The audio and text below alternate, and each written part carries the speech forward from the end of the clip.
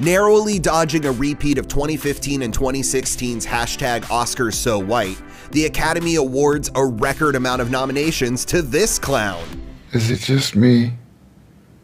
Or is it getting crazier out there? On this IMDb brief, we break down the 2020 Oscars snubs, surprises, and historic firsts. Beginning with historic firsts, director Bong Joon-ho racks up a few with his peach of a thriller, Parasite.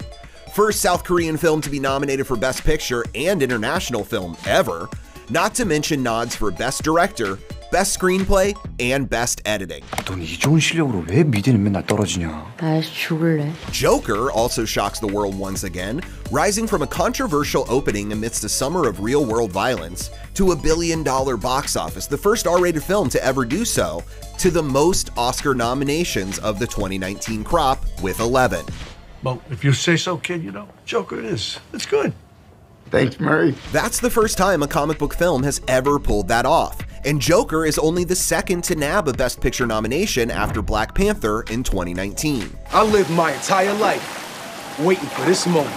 Netflix bounces back from only 2 wins out of their 34 Golden Globe nominations, and The Irishman being shut out completely to score the most Academy nominations, a combined 24. I was not privy to that thought process. Including Best Documentary for American Factory and The Edge of Democracy, as well as Best Animated Feature for I Lost My Body and Klaus. Netflix rakes in 3 for The Two Popes, 6 for Marriage Story, and a whopping 10 for The Irishman.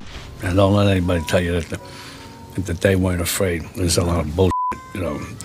Everybody's afraid. Although Robert De Niro's de-aged title role fails to pick up any accolades, Martin Scorsese's The Irishman is still able to tie Quentin Tarantino's Once Upon a Time in Hollywood and Sam Mendes' 1917. Both were big winners at the Globes and could have repeat performances, especially after 1917 opened strong in its wide release and dethroned Rise of Skywalker. Who's winning?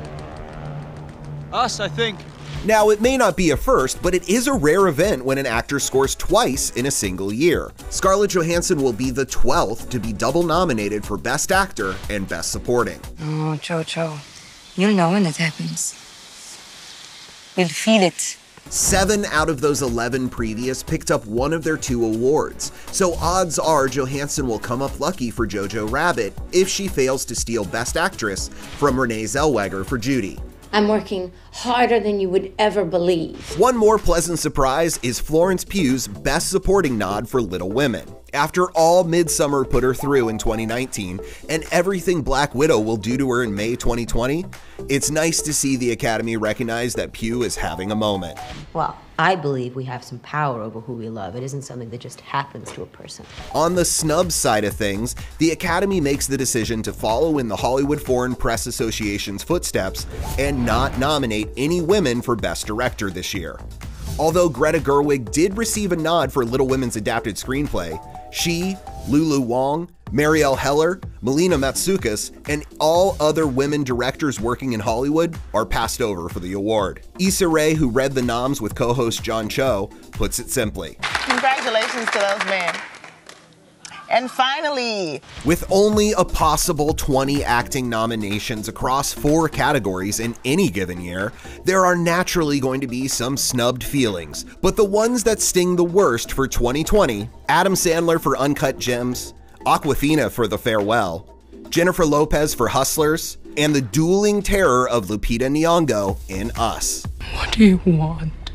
Oscar or not, that'll give us nightmares for years to come. For more awards season coverage, stay glued to imdb.com/imdbrief.